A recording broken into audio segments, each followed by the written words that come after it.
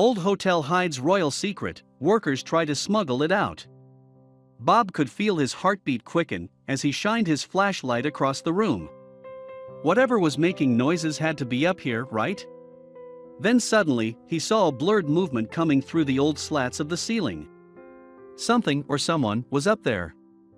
He drops his flashlight in a state of panic and it cuts out, causing blackness to swallow the entire room. It was just Bob alone with whatever that thing was in the ceiling. There was no coming back from this. Bob Jones lived an ordinary life in an ordinary small town. He had lived in his home with his wife Linda for 10 years. It was for their forever home, the home where they planned to spend the rest of their lives together. But Bob and Linda had no idea what was lurking inside their forever home. 10 years ago, newlyweds Bob and Linda stumbled across a home that they knew they had to buy. It was everything they were looking for in a first-time house. It had a large garden for bedrooms, an attic, and a gorgeous open-plan living space. But there was something else about this house that the estate agent had failed to mention. A secret that would tear Bob and Linda's world apart. After jumping at the chance to buy the home, Bob and Linda soon moved in. And so, 10 years and 2 kids later, Bob and Linda still live at their home. But something was about to happen in this house, and it was something that would leave Bob and Linda darting out their door and vowing to never return. For the past few weeks, Bob kept getting woken up by the sound of thuds and rustling in the middle of the night. At first, he didn't think too much of it, maybe it was just the wind? But the noises carried on like clockwork every night. Bob brushed it off, but little did he know he shouldn't have. At first, Bob thought it was bees in his attic. He could hear a slight buzzing sound as well as the rustle of something moving. Then, he thought perhaps it was rats. Bob didn't know it at the time, but it wasn't bees or rats that were hiding in his attic. It was something much worse. 2 weeks passed and the noises were still happening. It got to the point where both Bob and Linda were having trouble sleeping. Bob couldn't ignore the noise above their bedroom anymore. He had to go check and see for himself. But he had no idea what was waiting for him in the attic. Bob pulled the ladders down and slowly climbed up and into the attic. With every move he made, he could feel his heartbeat in his throat.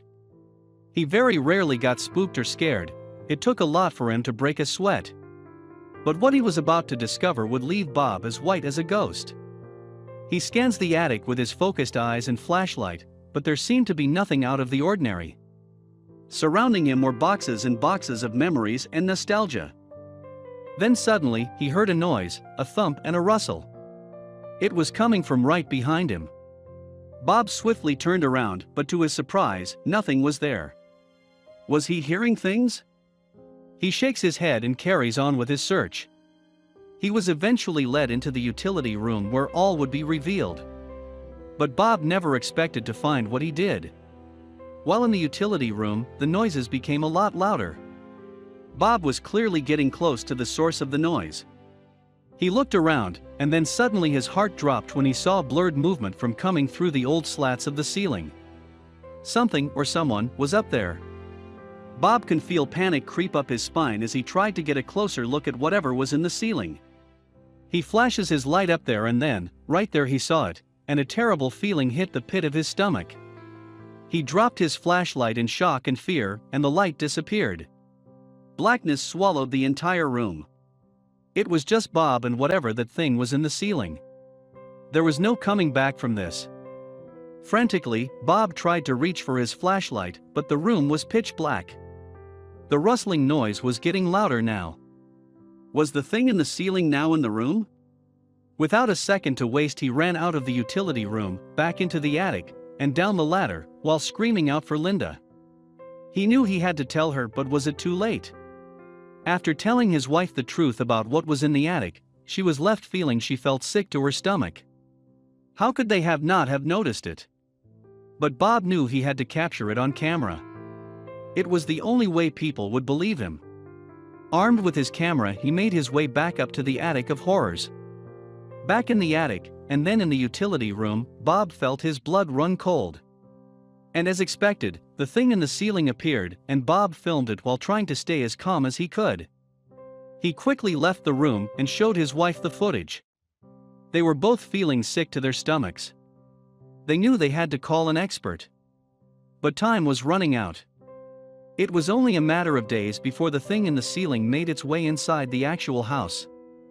Linda and Bob eventually called an expert, and an officer soon arrived at their home. But when the officer took a look inside the attic and utility room, there was nothing was there. Either Bob had been seeing things or the thing in the attic was now inside the house. Bob showed the officer his footage to prove he wasn't making it up, and the officer's mouth dropped wide open when he watched the footage back. In his 20-decade career, this officer had never seen anything like this before. After watching the footage, the officer knew he couldn't waste any more time. He had to tell Bob and Linda the truth about the thing in the attic. The officer revealed to Bob and Linda that the thing in their attic was in fact a giant, dangerous snake. They had to get out. They had to make a move for it now. The officer, from Sarasota Animal Control, identified the slithering snake as a diamondback rattlesnake, and these snakes are not to be messed with. Their venom is deadly and sure does pack a fatal punch. "That snake up there," the officer said to Bob and Linda before pointing to their ceiling, "that snake will kill you." The officer from the Animal Control Center for the second time tried to catch the deadly snake, but unfortunately, he was unable to. This snake was clever. It knew that people were after it. But if Animal Control couldn't catch it, who could? Bob and Linda asked their nephew, but even he failed to catch it. That's when Bob had one last idea. It was their last resort. Bob contacted Mark Lampart, a family friend, to see if he would come over and try and catch the deadly snake. You see, Mark was familiar with the world's most dangerous creatures. He had traveled all across the globe looking for fearsome animals. He seemed like the right guy for this job, but would he be able to catch it? Like any man with a penchant for deadly animals, Mark agreed to come and help Bob and Linda out with the slithering serpent in the attic. He spent 3 hours in their home trying to find it. But when he stumbled across a gigantic piece of dry, shed skin in the attic, Mark realized that this snake had been living with Bob and Linda for a while. After a long and tedious afternoon searching for the vicious viper, finally, Mark managed to catch it. He yanked the snake's tail from the ceiling, and it came crashing down. But it soon dawned on Mark that the animal control officer had made a mistake when it came to the identification of this snake. Instead of a deadly rattlesnake, this snake was actually just a Colombian red-tailed boa constrictor. While this snake is still considered dangerous, it's not venomous. However, it does have razor-sharp fangs and strong muscles that suffocate other animals. But how exactly did this snake get into Bob and Linda's home? Mark revealed to Bob and Linda that boas are semi-arboreal, meaning they're able to climb trees.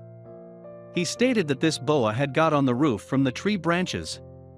The snake was swiftly taken away by animal control, and although thankfully no one was hurt or injured from this serpent, Bob and Linda still sleep with one eye open. After all, you never really know what's inside your attic, do you?